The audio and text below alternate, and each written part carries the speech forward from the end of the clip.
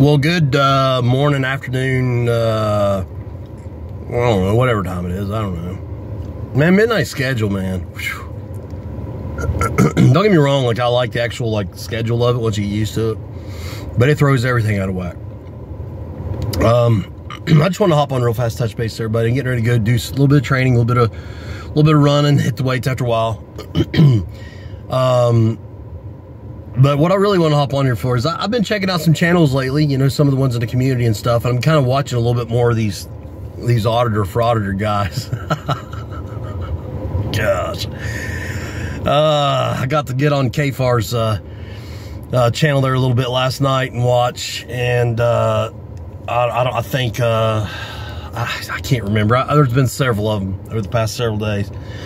And it blows my mind to think, you know, don't get me wrong, like, I get it. You guys know I'm all about freedom. I love the idea of what our constitutional republic is. I don't think necessarily we've stayed focused on that. I think we've lost view of that, especially over recent years. But the ideals I think that our founding fathers had here in the United States are tremendous. You know, basically, you know, the people run the show, right? And the government answers to us. And we don't ask for rights, we already have them, right? Did you catch that? I didn't actually catch it until I said it, and I kind of felt like, Well, anyway. So, but I've been watching these guys, and I got to thinking about something. And I think I've said this before, but I just want to kind of throw my opinion back out there because I'm sure everybody was asking. You know, with those freedoms and with our rights that we have, you know, there's got to be a level of responsibility with that too, right? Like,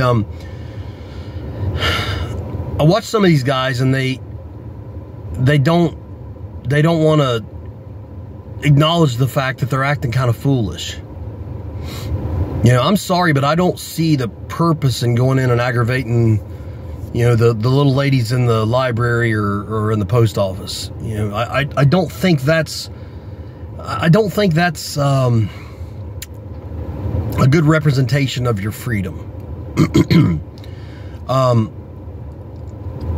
I think there's better ways to do it. You know, if you want to practice or exercise, I don't like the term auditor because I think that sounds, you know, like, I mean, you're just a citizen, you know, practicing rights. It's not really auditor. You know what I mean? Like, you know, you're exercising your rights, you know, so I don't think you're really auditing anything. It's not like you're really in there taking records and breaking down files and stuff like that. So you're exercising your rights. So for these guys that are exercising your rights out there, I think there's better ways to do it. You know, Terry's a prime example of that. You know, the whole time, you know, because Terry, you know, you could say, you know, he's sat back and he's been watching us see, but you know, there's the other way around too, right?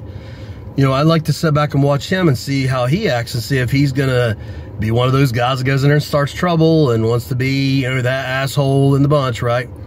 And I've never seen him do that, not once. Even before Terry and I had ever officially met or anything, he was respectful. He didn't stick a camera in everybody's face. He didn't go around trying to spark somebody up to want to argue and fight, whether it be police or people at a government building or anything else. You never see Terry going into post offices and trying to rouse people up or into the library, because it's foolish. You're not really achieving anything. You know, you're auditing, supposedly you're auditing the government to be able to show you, or to show what your rights are. But I don't think this little old lady that's worked for the post office for 400 years thinks about what you're exercising your rights. It's not up to her to be charged with that. She just don't want to be bothered. Just like you don't want to be bothered. So I think that with our freedoms and rights, we have to have certain responsibility. Show respect, be nice. You want to go out and take pictures or whatever, I don't care.